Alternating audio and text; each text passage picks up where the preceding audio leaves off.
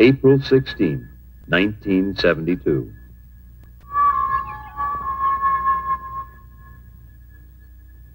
Apollo 16, man's fifth lunar landing, sat silently on the pad awaiting its mission. Inside the astronaut quarters, its relaxed crew ate Sunday breakfast. John Young, a veteran of 3 previous space flights, was commander. Ken Mattingly, command module pilot, would conduct orbital experiments around the moon, while Charles Duke explored the lunar surface with Young.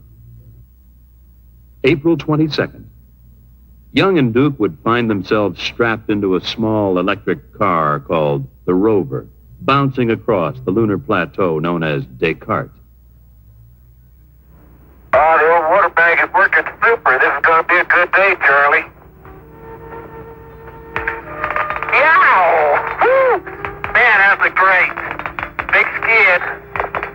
We're doing 10 clicks, Tony. Covered me with dust on that one. As Young and Duke rode the bucking rover to the lunar formation called Stone Mountain, NASA geologist Farouk El-Baz wrote on a blackboard on Earth, "There is nothing so far removed from us to be beyond our reach or so hidden that we cannot discover it." René Descartes. As John Young would later remark, Apollo 16 would certainly help prove that René Descartes was right. Compacted. Almost like a freshly plowed field that's been rained on. Yet, less than 2 days before, it looked as though this would never happen.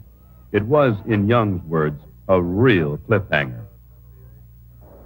The Marshall Space Flight Center team was working on a launch vehicle gyroscope problem that threatened to scrub the mission. Less than an hour before liftoff, their advisory to the Kennedy Space Center launch team was go.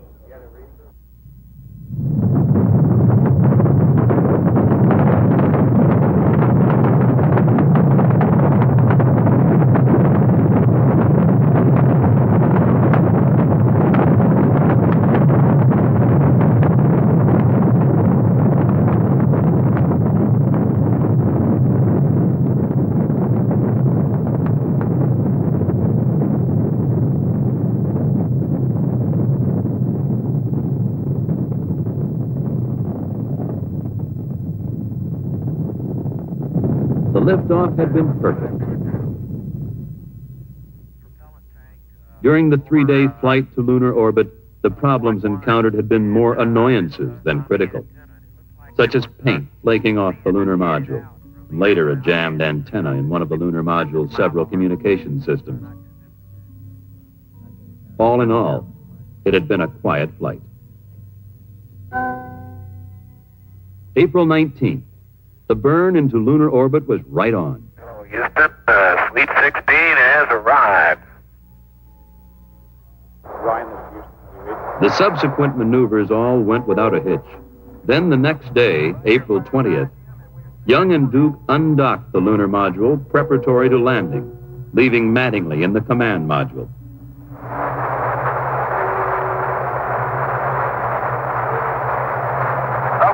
Jim, it was a little rush, but we got it done. Roger 5-5, Jim, and we're sailing free. Stand by 1, Jim. Okay, we're on time. The next maneuver was for Mattingly to burn the main engine of his spacecraft to put it into a circular orbit. But as the lunar module emerged from behind the moon... No, sir. Copy, no, sir. No, sir. No, sir. No, sir. In preparing for the circularization burn, Mattingly had found apparent uncontrolled oscillations in the main engine's backup control system. Following mission rules, he did not make the burn. How long do you think it's going to take them to get rendezvous, Jerry? I think your estimate of a couple of 3 reds. With the backup system having trouble, only the primary system was known to be usable on the engine needed to get the astronauts out of lunar orbit and back to Earth. However, the lunar module engines could be used if the 2 spacecraft were docked. The first step in the problem-solving technique stabilize the situation in the safest manner, get the two spacecraft, which had separated, close enough together to dock if necessary. To get them back together, get the things back if they want them, get them mentally prepared to do what you're going to do.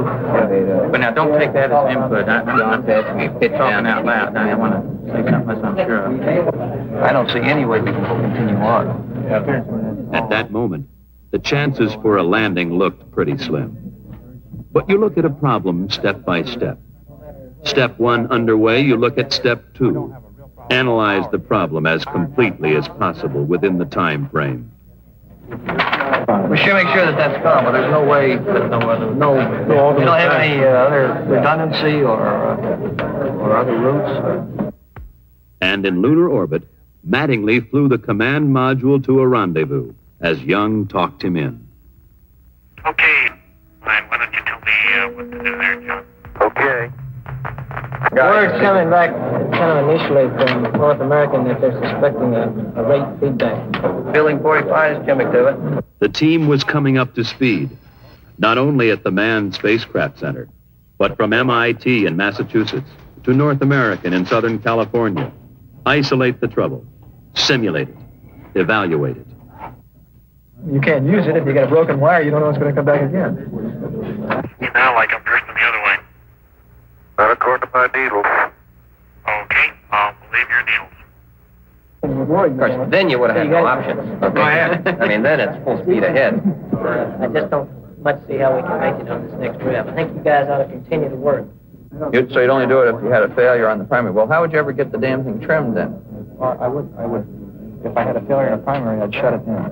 Well, we must be going in the right direction then. Yeah, you're going to get there. Yeah, but I want you guys to simulate it. Isolate, simulate, evaluate. The results were coming in. It was beginning to pay off. The simulator tests and other data were showing that with the engine on, the oscillations would do no harm. Despite the earlier pessimism, it was beginning to look pretty good. Okay, when you come up on AOS, on the next Rev 15, we'll give you a go or no-go for another try. Manned Spacecraft Center Director, Dr. Christopher C. Kraft, Jr., just came back into the control center after having attended a meeting by management people in one of the back rooms, and the situation is go for landing. Well, have at it, babe. We're going to try. You do have a go for another try here at PDI on Rev 16. Once more, they would pass behind the moon. And on the next revolution, John Young and Charlie Duke would start their swift descent to the Descartes Plateau.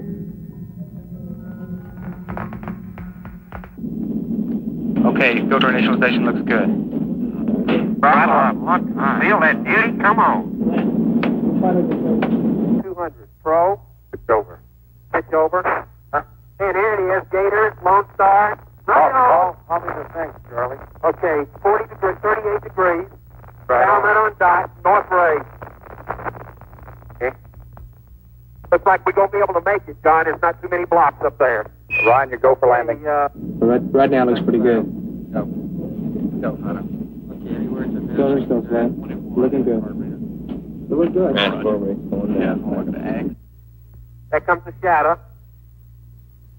Okay, down at 3, 50 feet. Down at 4. Give me one click up. You're backing up slightly. Okay, 2 down. Stand by for contact. I'm going to let her down. You level off. Let her on down.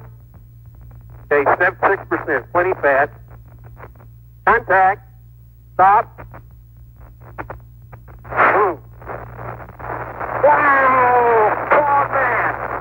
Oh, the run is finally here, Houston. Fantastic. The original plan had called for Young and Duke to get out and explore shortly after landing. However, the near abort had lasted 6 hours. The tired astronauts would sleep. April 21. Mission Commander John Young stepped onto the Descartes formation, 11:58 a.m. Eastern Standard Time. They are mysterious and unknown Descartes. Pilot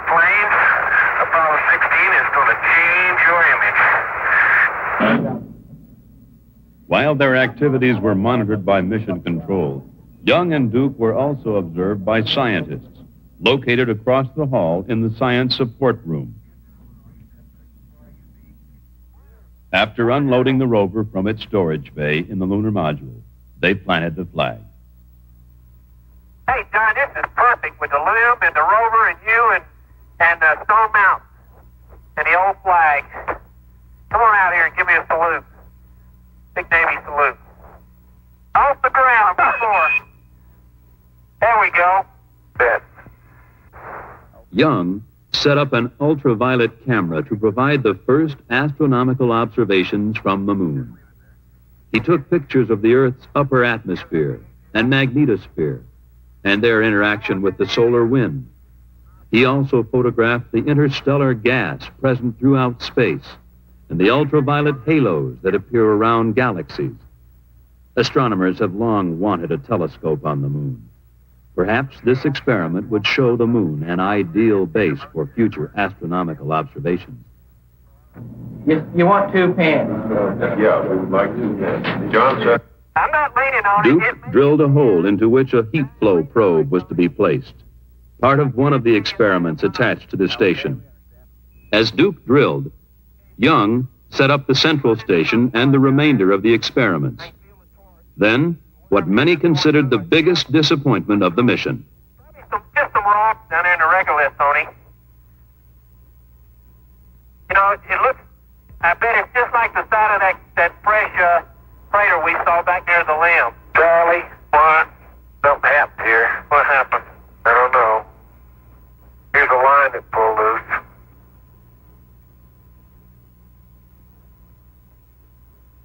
Uh-oh. What line is it? That's the heat flow. Pulled it off. Kind of sorry. I didn't even know it. But that means you've got to make all those wires, separate wires in there, and have them insulated from one another. That's right.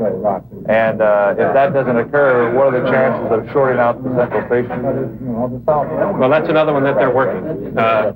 On Earth, they tried to figure a way to fix the heat flow. On the moon, the astronauts continued with the other experiments. Young placed a series of sensors in the soil, then fired explosive charges, mapping the lunar subsurface much as geologists on Earth use explosives to search for oil. 4, 3, 2, 1, fire. Stuck in the ground and I try to get this over there now.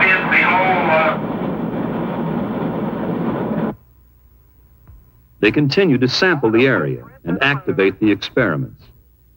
Then they returned to the rover and prepared for their first trip away from the landing site in search for geological samples.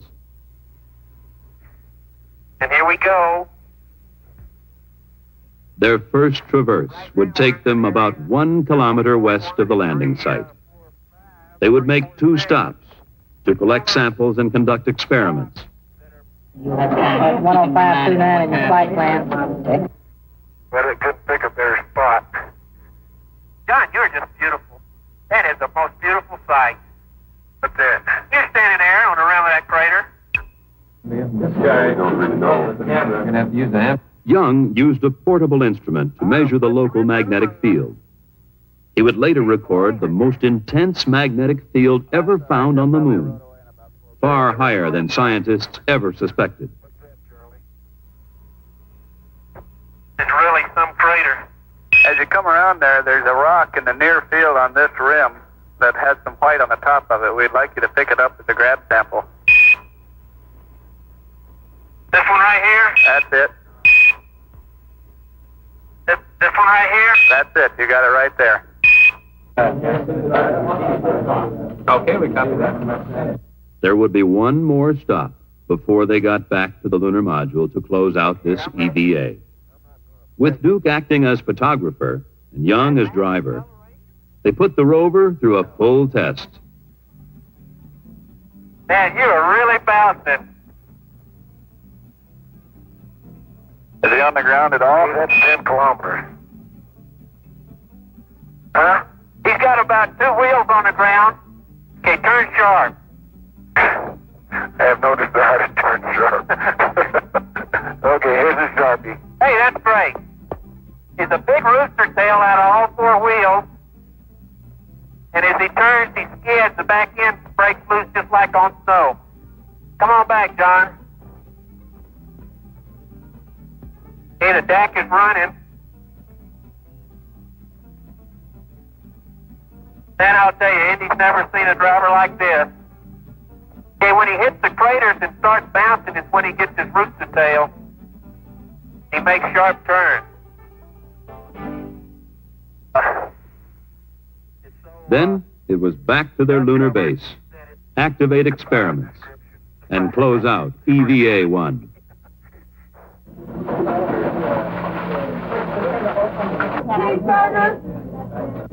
T-wise exercise, there, right? Physical fitness, gym level.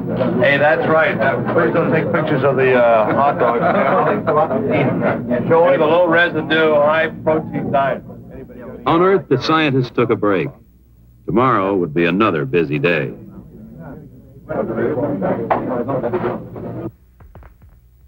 April 22nd. The lunar surface temperature in the sun should be around 135 degrees today.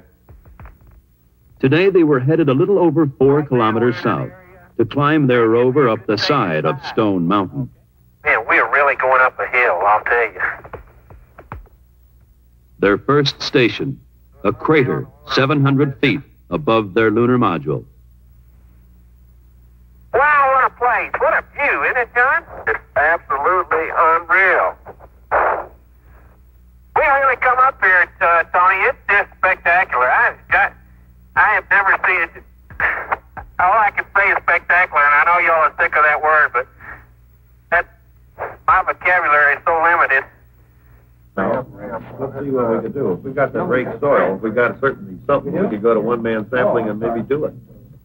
They would make a total of 6 stops on this traverse, collecting samples from large rocks down through the intermediates to the smallest soil particles. They would operate experiments measuring the strength of local magnetic fields to measuring the resistance of the soil to compaction. 3, 4, 5, 6. Really simple detail. Okay, read that again. Let's get the shadow. How far away is that crater? There you go.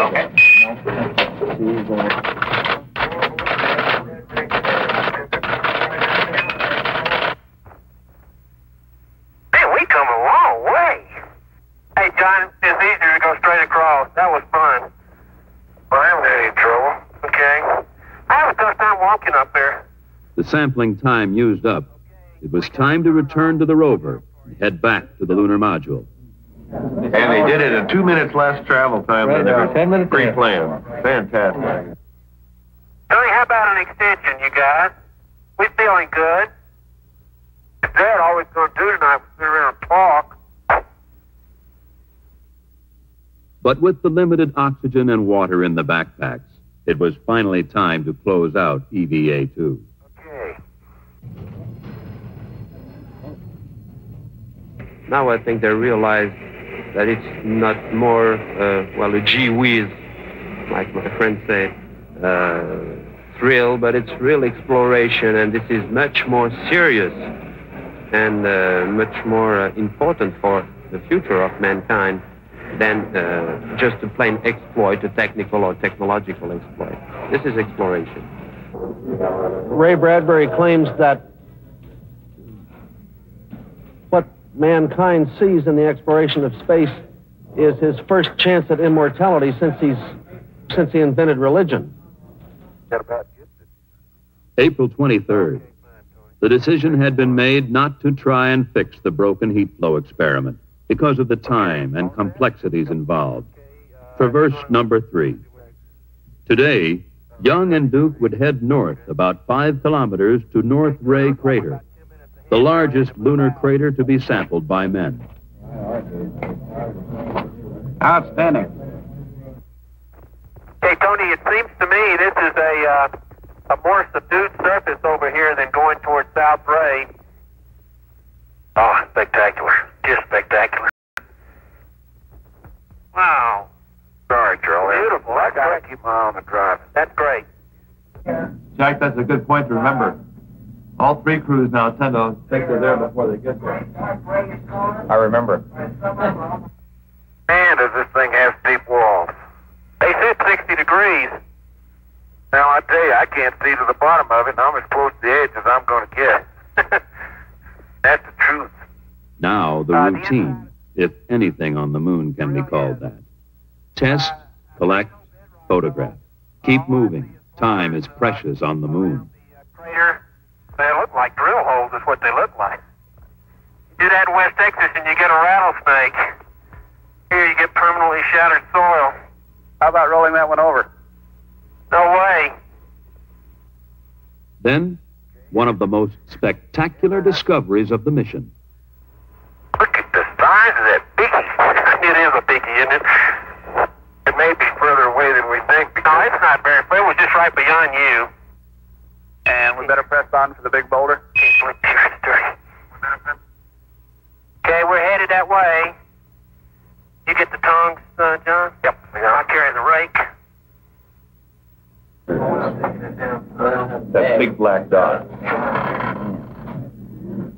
Fantastic. Right here. If we could see to the bottom, we could say for sure if this big black rock is right out of the bottom. But my guess from the old photographs is it probably is. Okay, that sounds like a good guess. God, you think they weren't at it? No. It looked like they were standing right there. Look at the size of that rock. I'm curious what they're going to look like when they stand next to it. We can see. The closer I get to it, the bigger it is. Yeah, but look at the permanent shattered part, Charlie. On this side over here? Yeah. And as our crew slowly sinks, we bet upon it disappeared into the sunset. Well, Tony, that's your house rock right there. Very good. Don't get too near the edge of that thing. It falls off. Look over at your right. It falls off pretty good. Yeah, I know. Yeah, we Keep should going. Can't believe Got it. I can't either. Okay, let's go on back. I am. Be right with you. And we encourage you just to look for some variety. But now it was time to head back to their base and close out the EVA. All right, we think you could just about head south now. Yeah, the only reason. That's it. We're going, Home again. Jiggity jig. During the previous EVA, a section of a rear fender had come off the rover, causing the astronauts to receive occasional showers of lunar dirt. and that's a beautiful sight.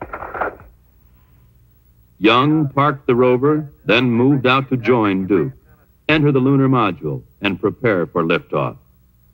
Boy, Houston, the beauty of this place is just absolutely incredible.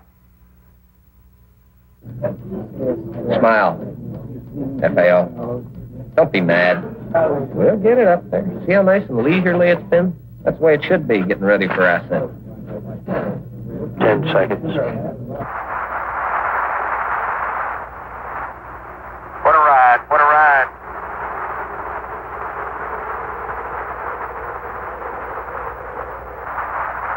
Pitchover's on time.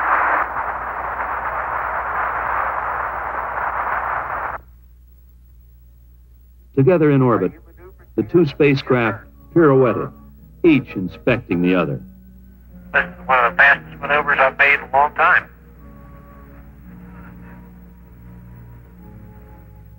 The inspections complete, the command module and lunar module maneuvered to docking. John Young, Ken Mattingly, and Charlie Duke, reunited aboard the command module, settled down for tomorrow's tasks. Jettison the lunar module and burn out of orbit to come home. April 25. Ken Mattingly left the confines of the command module cabin, 173,000 miles from Earth. As he orbited the moon, He had not only made visual observations, he had been operating a complex series of experiments. Many of these had returned instant data to Houston. 2 had taken thousands of high-resolution pictures of the lunar terrain. Now, Mattingly retrieved the film canisters and made his way back to the cabin with them, as Charlie Duke stood in the hatch to help him. It had been quite a mission. In John Young's words, I think we've seen as much in 10 days as most people see in 10 lifetimes. April 27, the last day. The crew looked out their windows through the 5,000-degree fireball of re-entry at their native planet.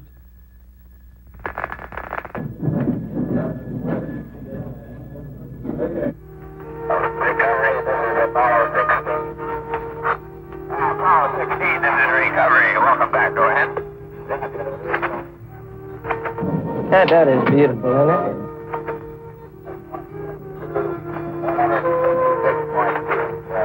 Now they're blooming. Beautiful. There they are. Beautiful.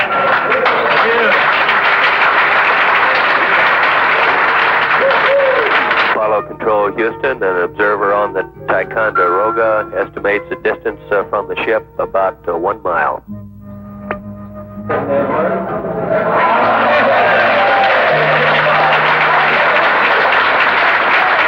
Just got it on the cover.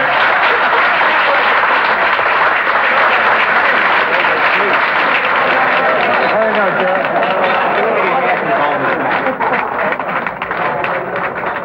Now. You saw an example of goal-oriented teamwork in action. The kind of thing that made this country great and the kind of thing that's going to keep it that way. A real smooth shot. Every bit of it, Gary. You brought him in beautifully. Well done, young man. Outstanding. I cannot touch that cigar anymore. I cannot.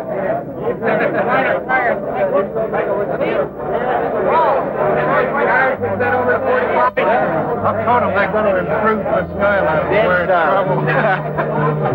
Mike, congratulations. Well done. Yeah, we got one more. Well done. One more to go.